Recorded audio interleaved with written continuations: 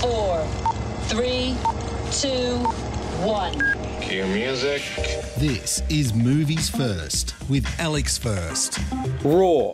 That's the word that I maintain best describes this look at a Nobel Prize winner and his relationship with his wife and son.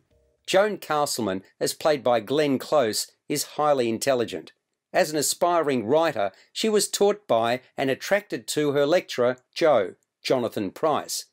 She might have been asked to babysit for Joe and his wife, but before long that marriage had failed, and Joe and Joan tied the knot and had a family of their own.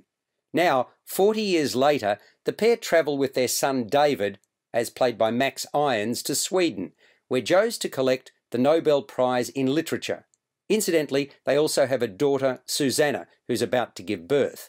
In those 4 decades, Joan has sacrificed her own talent, dreams and ambitions to fan the flames of her charismatic husband and his skyrocketing literary career.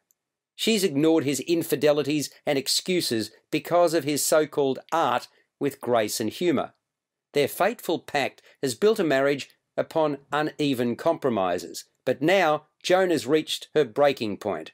The first cracks are exposed by a persistent and pesky journalist, Nathaniel Bone, played by Christian Slater. You're listening to Movies First.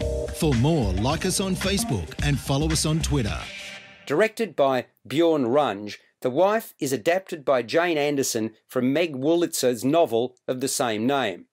Close is heavily nuanced, at times searing, in her portrayal of the wife in later life. Pryce, too, plays the flawed attention seeker very well. To bastardise a line from Hamlet, "The gentleman doth protest too much, methinks." Vulnerability sums up their son, who's desperately seeking his father's approval. The Wife is beautifully crafted, exceptionally well written by Anderson, who develops the backstory slowly but surely. Flashbacks are used sparingly, but most effectively, to build a picture of the early years of the relationship between husband and wife. But it's while in Stockholm to collect his gong that the threads really unravel for Joe.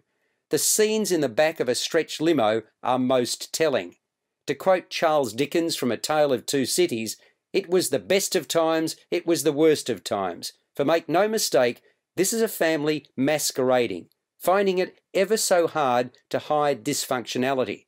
It's the frankness of the conversations under the close glare of the cameras that open up hitherto bandaged wounds. The results are incendiary and unforgettable. The Wife scores a 7.5 to 8 out of 10. You've been listening to Movies First with Alex First.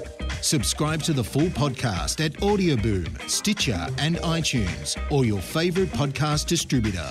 This has been another quality podcast production from Bytes.com.